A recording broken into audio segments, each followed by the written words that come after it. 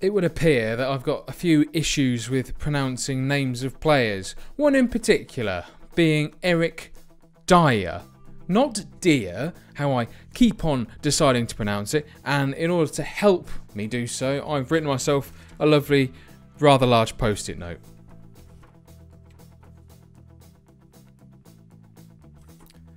I think that's quite appropriate.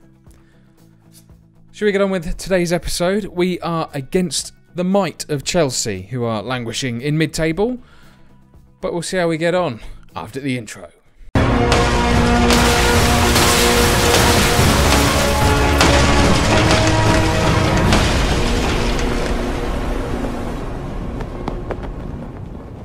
Here he is then, the man, the myth, the legend, Eric Dier. That post-it note is doing its job. Absolutely. Why is it pertinent that I called myself a penis? Well, if you haven't guessed it, that looks like a cock and two balls to me. Football Manager is absolute filth. Welcome back to Homegrown Homegrown Hotspur. That's a fantastic welcome. Well done. First episode back this week, and you've cocked up how to say it. Ha ha ha! Cocked up. You just because it. Oh, never mind. Lost on you lot. So I wanted to discuss something with you all very briefly, and that is long-term transfers. Now, Samuel Larson, thank you very much for the suggestion of Mr. Ryan Gould. Now, why am I saying about long-term transfers? It's because he's on loan from Sporting. I think he might be a bit good.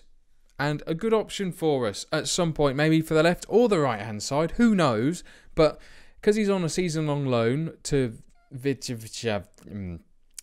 a Portuguese team that's not Sporting, we're going to struggle to sign him. I'm also looking long-term at Mr. Joe Hart. Joseph Charles Hart. Is that his actual name? I think that's his name, isn't it? Let's have a look. Joe Hart. Come on, Joe. Let's see what you say. Charles Joseph John. Damn it. Being only 29, he's only 20.5. Maybe he could be next season's keeper. I'm still not convinced by Ben Foster and his rather, well, clanger-prone performances so far. But what I want to know is your suggestions for long-term transfers. Is there anyone else who's either on loan or contract expiring at the end of the season who is one of the four nationalities, or maybe sort of squeaks through one of our loopholes? Any suggestions? Comment section down below. And whilst you're there, you know what you need to do. Whack a like on this. Smash it as hard as possible. Don't, though, because we want the button to work for the next episode. Because double like, why have I got a pen in my hand? That happens an awful lot. So, since we last met, we've had a few games in between. Roma was the last victory. And the last game, we followed that up with a 2-0 win against Bournemouth away from home. Dele Alli getting both the goals. We were all over them like a wet, sloppy rash. I mean, I don't think rashes work that way. It's generally dry skin. But whether it's scientifically possible or not is irrelevant. We battered them. Followed up with a 1-0 defeat in the EFL Cup against Everton. We played a heavily weakened side, as you can see. Lots of the youngsters getting a run out. Freddie Woodman getting his debut. Mason Holgate also making an appearance. Joshua Onoma being our standout player for the game. In fact, I've just lied. It was Stephen Colker, and he even got player of the match. So, whoops. West Brom 2-0. Again, an absolute battering at home. Look at this possession stat. Well, we're fulfilling that criteria that we need, Mr. Levy, aren't we? And the most galling of galling, we lost against Barcelona at the Nou Camp. It all was going so well. Oh, an early goal got us on our way. A rather dodgy error by Gerard Piqué. Decided he was going to miss the ball. Dele Alli ran 40 yards and then sold to Stegen, well and truly down the river with a lovely little I could just show you the goal, but I quite like describing it, and then you can imagine it in your head.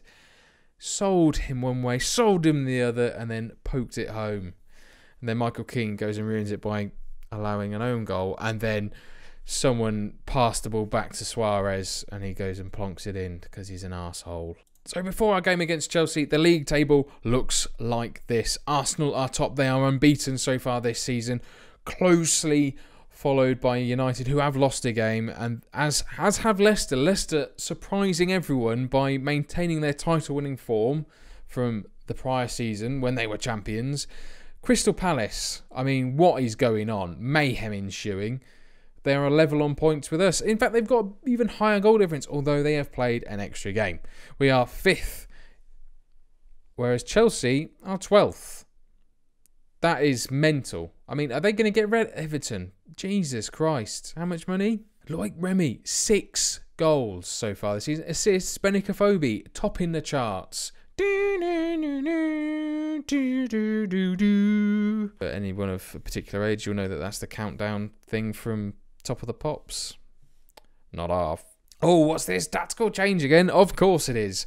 I realised that maybe 3 forward players in attacking midfield positions was a bit too difficult to balance, and it did become very difficult to do so, especially when the attacking midfield players started getting injured. When you need to fill 3 spots with 3 attacking midfielders when you don't have that many, difficult. So we've rejigged things. It kind of works the same way, but a mixture of width. So we've got a wide player followed by an attacking fullback, so we get decent width on the left-hand side with a variety of supply to the front players. And then we've got Ince playing today against Chelsea. We'll be cutting inside, hopefully in the space where Afobe leaves. We're playing him as a trequartista because it doesn't mean he'll just drop deep. He'll go left, he'll go right, he'll drag them all over the shop. So that's the intention. And then Ali will also then be pushing on from midfield, hoping to get the goals. Anyway, it plays nicely. We're playing fluid, short passing because it's nice and intricate. Keep it a bit narrower. We're getting stuck in. We don't care if we get a few yellow cards. We want to win the ball high up the pitch, which is why we've got to close down much more and the higher tempo. We're really pressing teams. The only issue is with that, we tend to get quite tired. So, got to remember to take higher tempo on. If I forget, smash it in the comment section. Remember, because I'll have to write another post-it note then. And I mean, look at the size of them. I mean, they're gigantic. I'm going to run out of space on my monitor to put that. I've just ruined it all, haven't I? I've said monitor. I mean, really, we're in a football club, aren't we? Yeah, we're in the stadium. I stick it on the seat. That's a fucking lie. So Chelsea are playing their favoured 3-4-3 formation. Antonio Conte, even his favoured formation. It's going to be difficult to break down. They've got a lot of players in that central area, and they've got wide players as well. So hopefully we can get in behind and then maybe swing some crosses in. I'm not entirely sure how to play against this sort of formation. It's so defensive. They're going to be playing heavily on the counter. They've got players in wide areas, so they've got a number of options in which they can spring attack from. Difficult.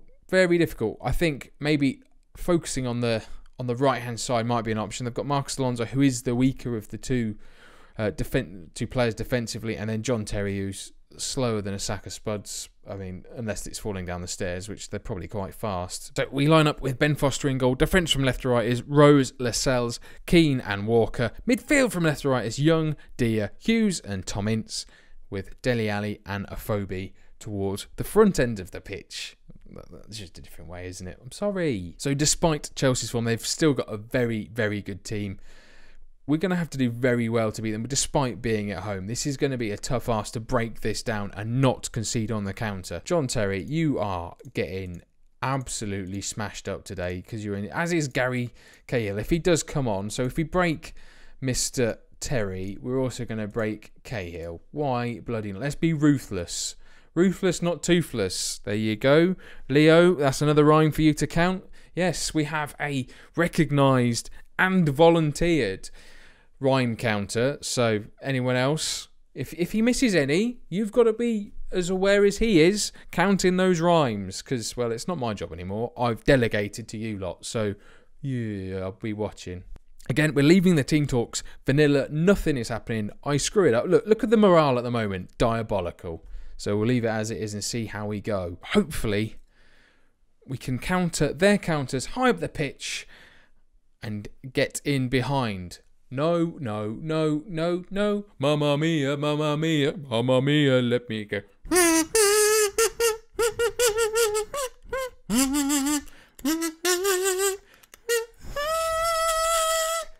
It's back. It's back. For those of you that have been long-standing citizens and passengers of the insane train, or nerdlings as someone referred to them, I quite like that. That can stay as well. Yeah, the kazoo. The kazoo, it is back. I found it. It didn't get lost in the suitcase on the way back from Spain. What am I talking about? Spain? What was Spain? Nothing about it. I don't know anything. Should we move on to the game? Oh! Another one. Another one. Little pen. It's arrived in my hand again. Will you go away? Goodness sake. Thought I had the kazoo and it's disappeared. It turned to a pen. What is this absolute bollocks? Off we go then. Here we go. We're going to concede early. Oh no, Keane has conceded a foul. So we've conceded something. I was partially right. Marcus Alonso with a free kick. He's played it back to Hazard. Hazard to Pedro. He's played it wide to Azpilicueta. That is a name. Oh no. For goodness sake. How is that an own goal? So Azpilicueta has plenty of time. Hazard, right. It's literally gone off Michael Keane's arse and in. Hughes gets there first ahead of Kante, but he fails to capitalise on it. He's not the quickest of players, Will Hughes, and fortunately Ashley Young manages to belt it away. Afobe is on it like a flash, if the flash was quite slow. He can't beat Ivanovic, though. And Courtois even clears it up. This has been poor so far. 36% possession. What are we playing at? I mean, seriously, what's going on? Michael Keane is having an absolute shocker so far. Booked and an own goal. Goodness me. We're yet to have an opportunity. Hazard whips another. Oh, for goodness sake. Are you absolutely kidding me? Anyone for any other dodgy penalties? Hazard saves, finally. Oh. Justice has been done, you could say. I mean, it's dots hitting dots, to be fair. Dele Alli, can we break? He's played a strange ball out to Afobe who just about keeps it in. He's done well. John Terry somehow gets it away from him despite having 3 pace. Keane finally does something of use. Dele Alli brings it down. He takes it away from the defender. Azpilicueta cannot be beaten though. Oh, here we go. Here's the counter-attack, but fortunately Rose is there before Pedro is. Dele Alli sprays it wide to Tommins, who's now breaking at pace-ish, but we can't seem to get past this cluster of players in the centre of the pitch. Is that more rhyming? I think it was. Ince, oh, goodness sake, what are you doing? I think Afobe's link-up play is going to be the issue here. Let's drop him back down, make him a bit more static in that false 9 role. Hopefully he can maybe do something of use. Hazard's in behind it, and Diego Costa's made them 2-0 up. That's just bloody brilliant. Absolutely bloody brilliant. Maybe we need to start pushing things. Oh, for goodness sake. That was too easy for Hazard to get in behind Walker, and Costa. Great finish. Well done, sir. Good one. Piss off. Piss off. The former Derby connection joining up Afobe. He finds Dele Alli. Can Dele Alli finish? He can't. He puts it wide. Oh, that was a good chance, and we don't capitalise. We need to get back into this ultimately. John Terry spread wide. Choice of words. Not ideal for John Terry there. Afobe does well, and he's still doing well. He's been beaten to it, and